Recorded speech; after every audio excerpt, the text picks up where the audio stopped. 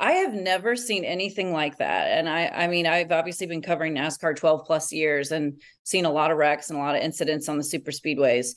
But that was just, it truly took my breath away. I was very concerned there for a moment on just how this was all going to play out. I'm so grateful that he was able to walk away. I know, obviously, of course, he was taken overnight to the hospital for evaluation, but it seems like hopefully everything is okay with Ryan Preece. But that was just a remarkable accident. I think it does speak to in a testament to the safety of the race vehicles and all the things.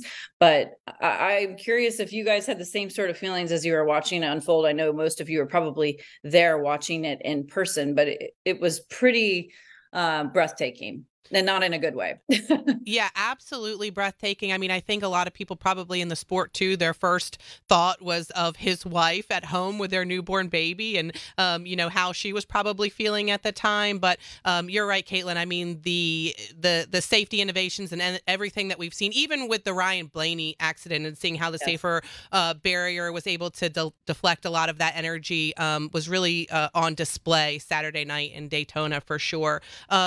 I think, Doug, are we going to go ahead and take a break? I want to get Brad's reaction to this because we hadn't talked about the Ryan Preece incident up until now. So I think the stunt team who did that spectacular crash in Talladega Nights, if they were watching on Saturday night, they thought, oh, man, we probably could have done more. What happened in reality was even more so than what happened in the movies. And that was very spectacular and great to see him tweeting that night and released from the hospital the next day. That's the biggest thing. And the people at Dallara who helped design the chassis for this car and all of that, I'm sure they're not celebrating saying, yeah, we got it.